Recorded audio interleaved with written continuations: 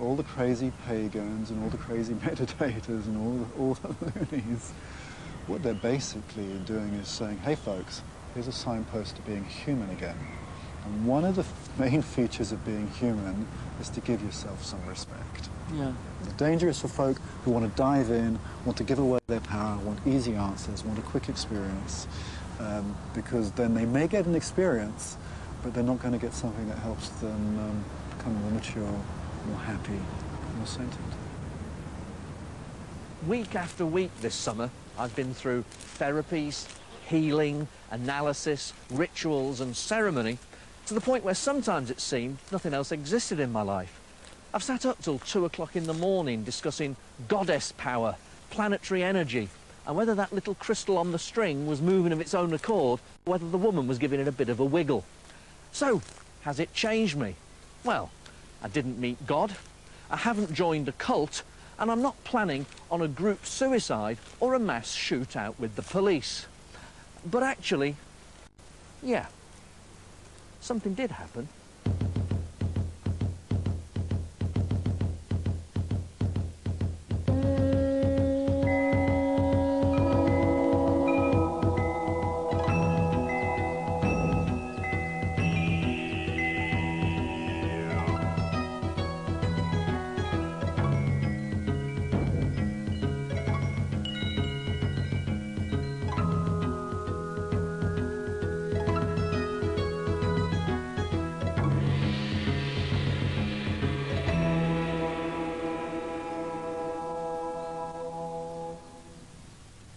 Maybe I've been a bit rash by throwing myself into this every day for 4 weeks. Yes, I don't know. I mean, the whole situation has been one of mixed throwing yourself in, plus reflective scepticism on the whole thing, which is the bit that's useful. It's the reflective scepticism. I always tell even my own students, listen, keep your scanners on for rubbish, both in yourself and out there in the people who are teaching you. Keep your scanners on, because Reflective scepticism. yes, it's useful. It's useful. I mean, it would be a sad world if people, just because they became mystical pathwalkers, lost their skeptical reflection. This second spine I'm growing, Yes. it starts here and it comes up to about here. Did you know in Atlantis they had no betting shops? Oh yes, they did. I channeled recently that they had, and I won several times, right, on the great dragon races through the cosmos. Right. Can I become your follower? It will cost you. Fair enough. Get your credit card. I take credit cards instead.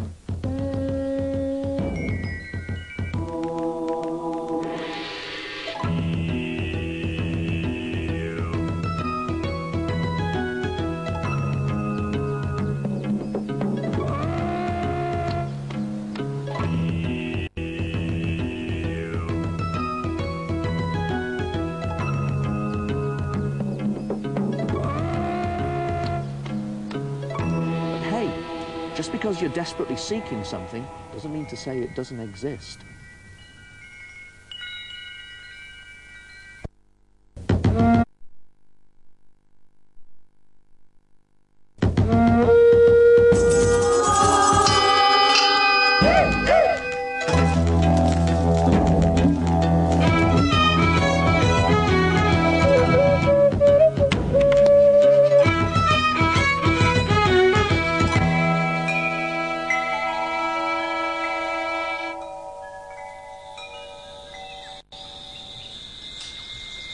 The fertile bush of New South Wales teems with all manner of life, much of it malignant, some of it lethal, and all of it extremely threatening to a mollycoddled European.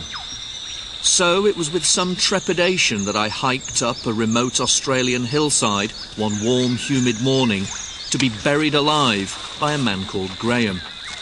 I'd asked for just one assurance, that when I wanted him to dig me out, he would. He said he'd think about it. I'd be lying if I said I was looking forward to this. To be honest, I'm quite apprehensive. The hole I've got to dig is actually referred to as my grave. It's quite macabre imagery, really. And I've been told there are leeches, and spiders, snakes, dingoes. It costs $50 to get buried. You provide the shovel and pack lunch. It's an initiation ceremony that Graham has devised himself, based on what he says is his knowledge of Aboriginal and Central American tribal rituals, and intended to take you to a new level of spiritual awareness. It all happens on a piece of land belonging to John, who's to be buried alongside me today. My God, it's a graveyard. Stones and shrubs mark the sites of previous burials. As experienced bushmen, Graham and John know which side of a campfire to sit on. Unfortunately, I don't. Well, Peter, John, it seems like it's been a bit of an initiation just getting here with all the rain and things.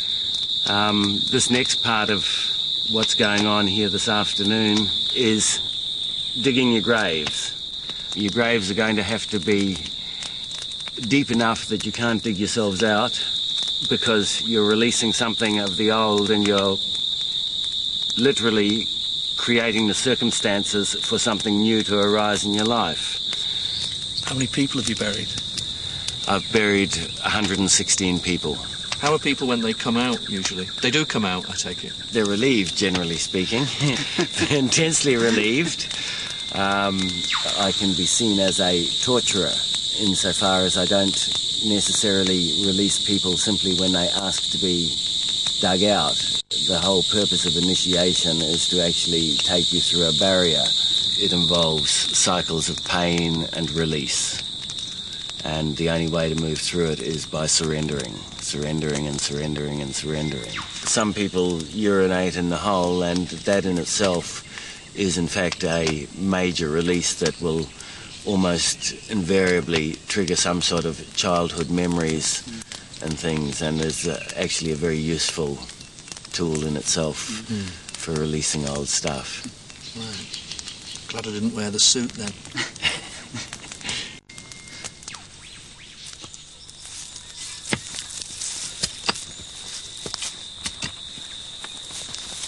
I'm thinking that this will be my spot, actually.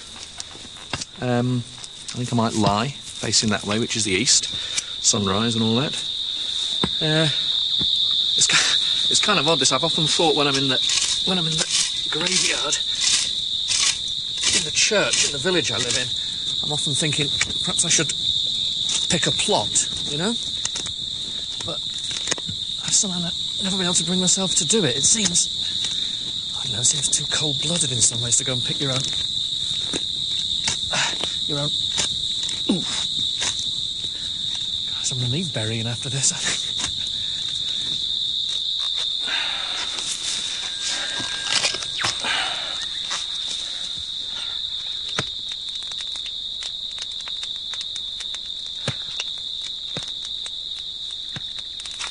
It's not a 10-minute job, is it?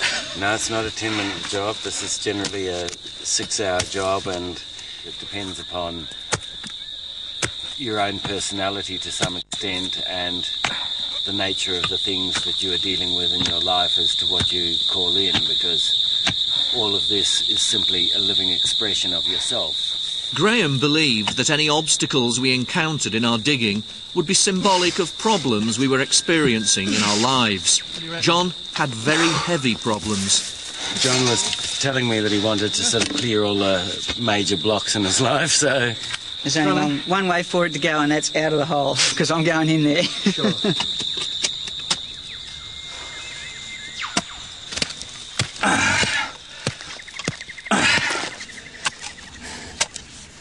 Just about there now. Now, I don't know what this is. Don't think we have these where I come from. But it is putting me off the thought of being in the ground with it, I think.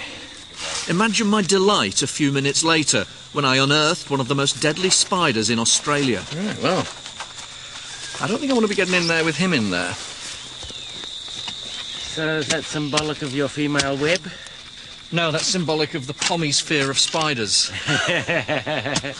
No, I truly believe that none of these things, whether it be the big rock in the middle of John's grave or the spider in your grave, come for no reason at all. I believe that somewhere you have actually not only drawn it to yourself for you to see on the one side, but you have also symbolically set yourself free of it without actually killing it, because a lot of people would respond and simply kill automatically because... Oh no, actually that never occurred to Yeah. me, to kill it.